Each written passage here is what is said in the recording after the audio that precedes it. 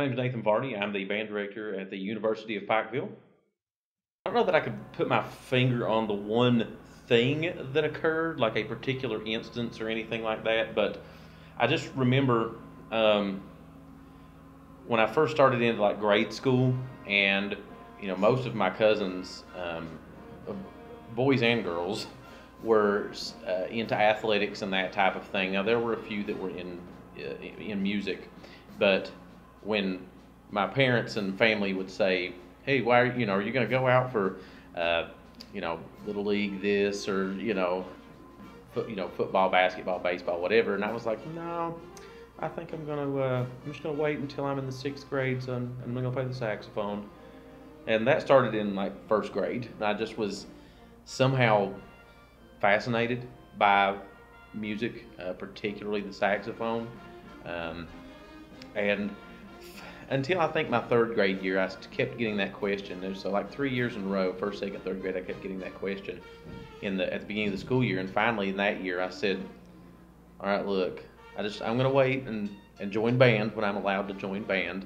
And if I just change my mind and decide to partake in athletics, I will let you guys know. I promise." And then, of course, as my luck would have it, when sixth grade rolled around during that summer, they changed the rules at my elementary school to band was a seventh and eighth grade function. And so I was like, "Oh, thwarted. I have to wait another year. I've waited all this time." But so I started playing then, and by the time I graduated high school, I thought, I really enjoyed myself, but I didn't think that I was going to pursue, music as a career. I pretty well thought it was done, aside from maybe, some here and there, maybe doing band in college, but I didn't even know that was going to be a thing that I would or could do. My friend Matt Moon mentioned several years ago, I was sitting in a rehearsal that he was conducting, and he used the phrase "make music, create music" together, and that really resonated with me and really has stuck with me since then.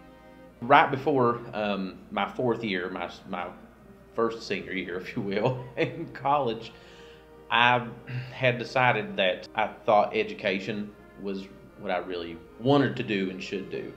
I'd studied to go into much more lucrative fields financially. Then, over the summer, during that summer, I taught just on the day before it started, I was asked to teach a middle school vacation Bible school class because the fellow that normally taught it at the church that I was at that time was hospitalized and could not teach it. And I was like, well,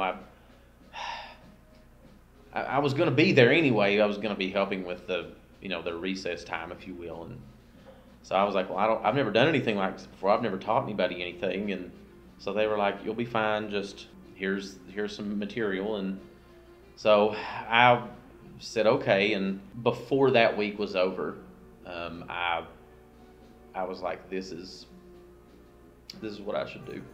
I didn't change my major, but I just added, because I was already pretty much finished with what I was at, and I just added another degree to go into education.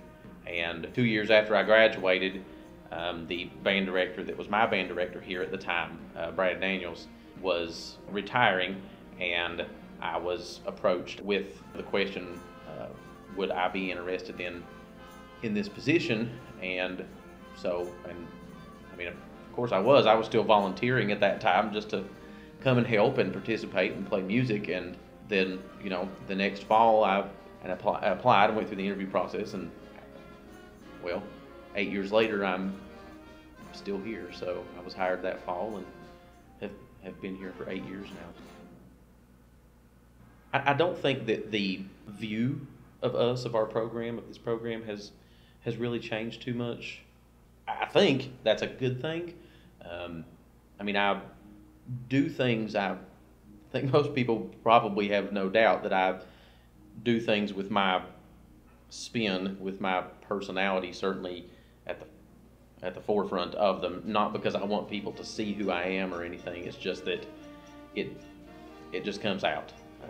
It just happens. I don't know. I enjoy myself, I have fun, and I want in a musical setting, I want the people that are participating to enjoy themselves as well. In middle school, in high school, and in college, I made like my best memories were surrounded either at a or during a band function, a music function, or choir. I also participated in choir, so in or around music. So that's something. I mean, I made some of my closest lifelong friends now. I mean, at this point, it's been over a decade, approaching 2 decades now, since I met many of these people, and so I think it's pretty safe to say that when you're starting to approach 2 decades is something that they're probably pretty good friends. So, and most, not all certainly, but I mean most of my closest friends are people that I met in band, either in high school. Some of them as early as middle school that have stayed, or high school or college. So, and that's just something that I want to be able to afford the opportunity, the same opportunity, just to make great memories with music by creating music and meeting people that share those same passions.